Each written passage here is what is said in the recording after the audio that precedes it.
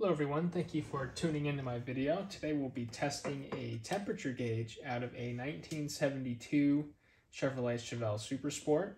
This application will be the same, whether it's a 70, 71, or 72 Chevelle or Monte Carlo. Alright, so let's get tested. The tools required in this video to do the test are the same if you watched my fuel gauge video. You'll just need a 12-volt power supply, simulate the car's battery, a 100 ohm resistor, and a 47 or anything lower than 100 really, just to get some sort of reading on it, but I'm using 47, and that is it. The testing process is pretty simple. On the back you have 4 prongs. The one on the right, far right, will be used for your 12-volt positive. The one on the bottom is your ground, and the one on the left will be coming from the sensor on your engine block. That changes in resistance depending on how hot or cold your engine may be. This is an aftermarket gauge.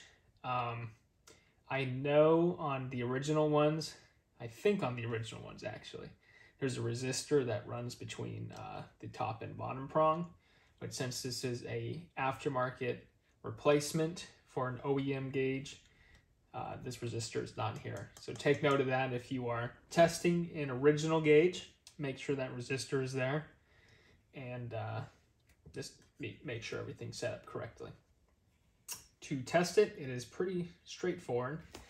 All I am going to do is take my 100 ohm resistor, and I'm going to wrap it around the bottom ground plug, and take the other end and wrap it around the plug that comes or goes to the sensor on the engine block.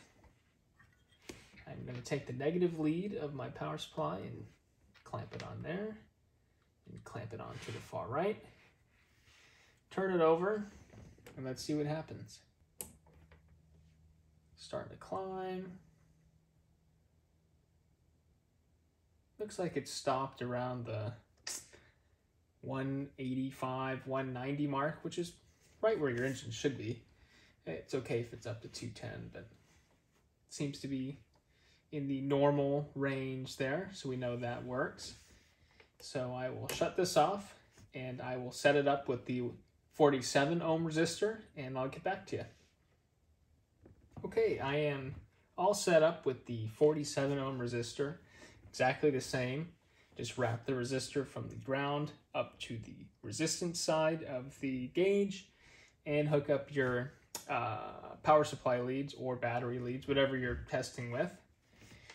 I will turn on the power supply here. See it climbing.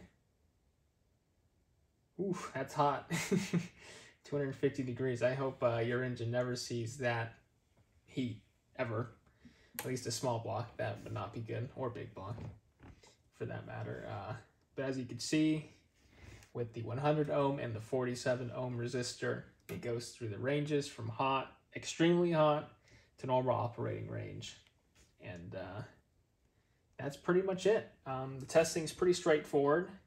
You really don't need a whole lot, just a couple resistors and 12 volts, and you'll know if your gauge works before you go through the hassle of installing it. And that'll be it for this video. Thanks for watching.